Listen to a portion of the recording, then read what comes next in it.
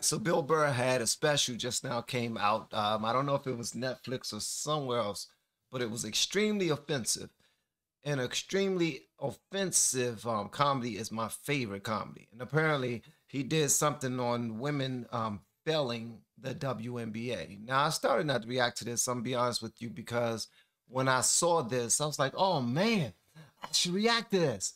And then I see like 1,500 other reaction channels reacting to it. So I'm thinking already my audience has seen this a million times already. But if you haven't, let this be your first time you watch this with me, because we're going to have fun checking this out. Now, I do understand this is all audio.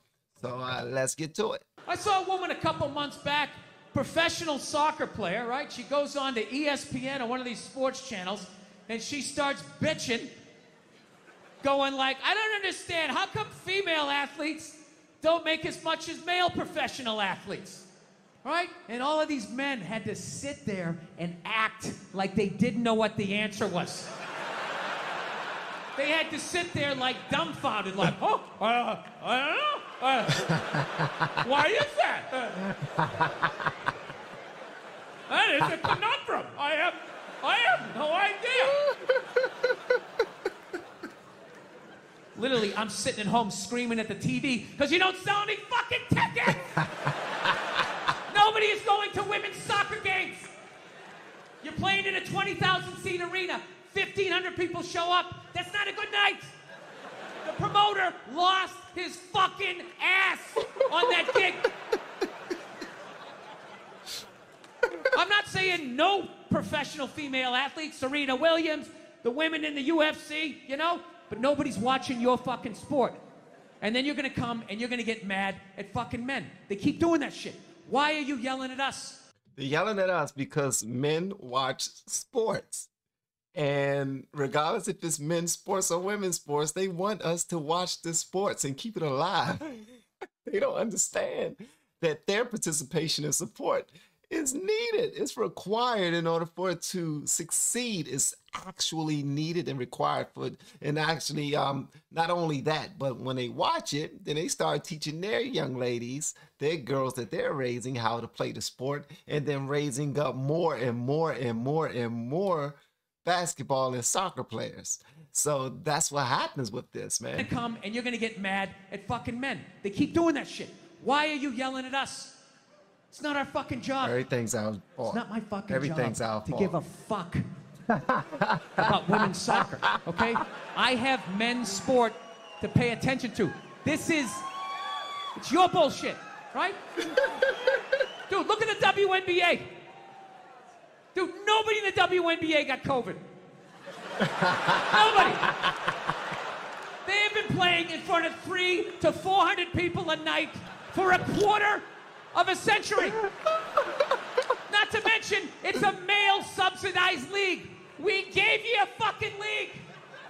None of you showed up. Where are all the feminists? That place should be packed with feminists. Faces painted, wearing jerseys, flashing their titties. Going fucking nuts like the guys do. In the upper deck with their big beer titties. Am I on the Jumbotron? Am I doing it? Yeah. That's correct. That is correct. You don't need to be showing your titties, ladies, but show some support, man. Y'all are y'all are the first ones to be all on the radio, all on TV, out there marching, talking about women's sports they're being treated unfairly. Women athletes are being treated unfairly. Yes, they are, by you. They're being treated unfairly by you. By us too, but sometimes you guys need to take the lead. Listen, if you take the lead, trust me, men will follow, because wherever there are women, there are men. How do you think they fill up bars all the time or fill up clubs all the time? They make sure that women are there. Matter of fact, they will even let the women in for free just to get men up in there. If you lead the charge, I mean, it doesn't have to be like out of the whole arena of 300,000 seats, you don't have to fill up 150,000 of them. Just fill up 15,000. You know what I mean? That's a huge chunk right there. 15,000, 20,000 consistently. And trust me, the men will come. They will show up. Men love to be where women are. Yeah. You didn't. None of you went to the fucking games. None of you. You failed them. Not me. Not men. Women failed the WNBA. Ladies, name your top 5 all-time WNBA players of all time. Come on. That's it. Name 5 WNBA teams. Name the WNBA team in your fucking city. You can't do it. Women can't name 5 women athletes. You're asking them to name 5 WNBA players. They can't name 5 WNBA teams. They can't name 5 women teams, period. They might not even be able to name 5 sports that women are in. It's wild, man. It's wild. I don't know why. Well, honestly, I mean, women, it's like this. The women, not all women are interested in male-dominated sports. So let's put that out there. Not all women are interested in male-dominated sports, and they're not going to run and start being interested in it and force themselves to be interested in it simply because the tomboys of women, the ones who grew up liking the same kind of sports that we like, the physical and get out there and get dirty and sweaty type of sports that we enjoyed, those young ladies were special in their own right. So when they started playing football and basketball and soccer and whatnot, they were special. They were special. Y'all know little kids leagues. Usually when our kid want to play something, the very first thing we put them in is soccer because we're just going to sit down and talk to the parents and they just get to run around and not do whatever they want to do. And some of them stick to it, but most of them just, you know what I mean? They just run around and kick the ball and flail around and this, that, and other. But most times women can't name 5 female athletes until the Olympics come. When it's Olympics time, they on it. They are supportive of women's sports. Yeah, let's go. I don't know if they watch the WNBA Olympic Games, but they support everything else. I'm certain of it. You don't give a fuck about them. They play night in and night out in front of nobody. It's a fucking tragedy, right? And then meanwhile, you look at the Kardashians, they're making billions. You look at those Real Housewives shows, they're making money hand over fist, because that's what women are watching. And the money listens. You don't want to watch this shit, you watch this shit. They just shoot it over there, drowning these whores in money, in purses, in shoes, in Botox. He said drowning these in money. Now they over there buying purses and shoes and Botox. Listen, again, these are things that women are interested in. Women are interested in that type of drama and that type of, you know, that type of high class living that they might not be able to afford at the time. Some of them might be able to afford at the time. And even though they don't like them, they do want to occasionally see them living in a certain type of way, or carrying a bag, or wearing something that they like, or wearing the figure that they wish they had, or having that long flowy hair that they wish they had. I don't know. Or they might be watching it because they want to see them fight against each other. They want to see how crazy they are. They want to feel like, hey, you know what? The poor people aren't the only people who are crazy. Look at these rich people. They crazy as hell. Look at them. And they love it. They probably like to see the insecurities of these women who are wildly successful but still don't feel pretty unless they shoot all types of chemicals and stuff all up in their face to feel pretty. Until they literally change out every single body part as if they're Mr. Mrs. Potato Head. Is what they're doing. They're changing out every single body part. Titties fake, ass fake, vagina probably fake, toes probably fake. I know their lips is fake. I know their cheekbones are fake. I know their chin bones are fake. Have y'all seen daggone Kardashians lately? Have you seen Khloe Kardashian? Khloe Kardashian looks absolutely nothing like she used to look. Nothing like she used to look. Matter of fact, We're gonna post a side-by-side picture right here. She looks nothing like she used to look, man. Nothing. So sometimes women like to look at that type of stuff. Now we're talking about basketball. Let's keep it real. Bill Burr is hilarious, but this is not a fair comparison. It's not.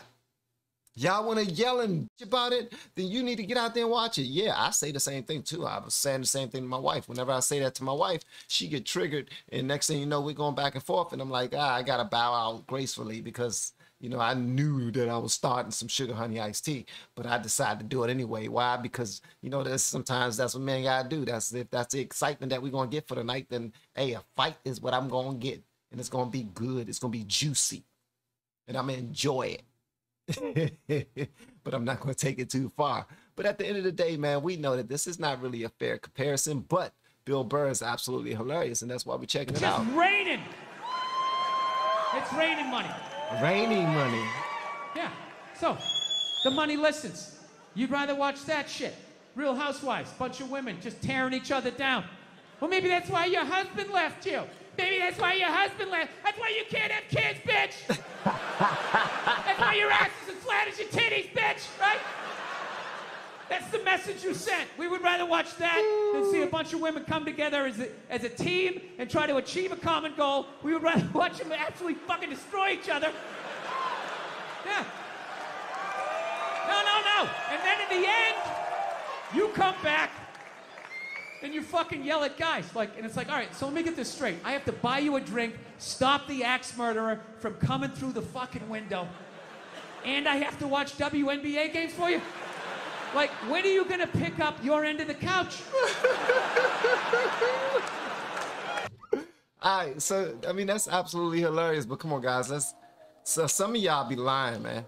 I watch the comments, I read the comments. Sometimes I don't comment because it seemed like a lot of the comments that I'm reading come from a dark place. It sounds like some of you are coming from a real dark and argumentative place where you're not even trying to be understanding of the side that's being poked fun of.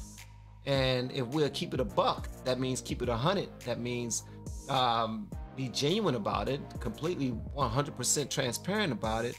And understanding that, yo, women aren't interested in no basketball, man, unless it's men playing. That's the only time that women look at it. But the same, my wife picks out her sports teams by who's the most attractive. That's how she picks out her football team. That's how she picks out her favorite basketball team. Who is the most attractive? If you ask her who's gonna win, she's gonna look on the floor and she's gonna say, oh no, they kind of cute. I want them to win. And that's how she picks them. That's why a lot more women go to to the NBA games and to sporting events that are male dominated, because they want to see the men.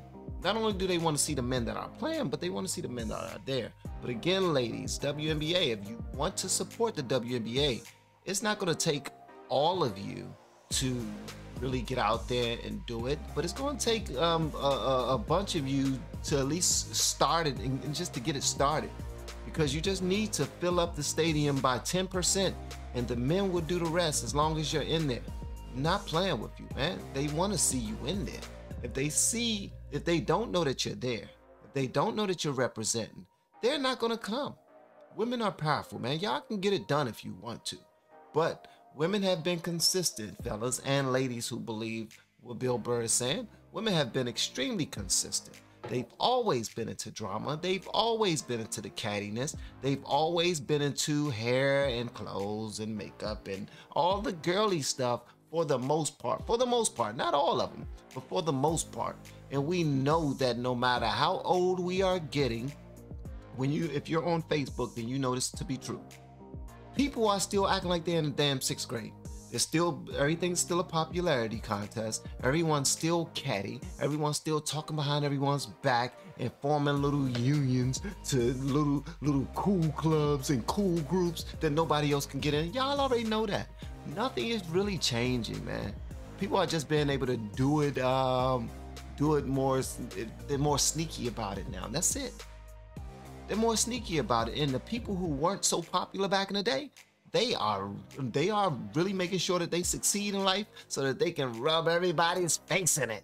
Look at my new house. Look at my husband. Look at my cars. Look at my bags. Look at my feet. Look at my spa that I'm going to. Look at my massage I'm getting. Look at my glowy skin. All of that stuff, man. Look at my kids. My kids got straight A's. My kids got straight B's. They got straight D's. They got straight D's.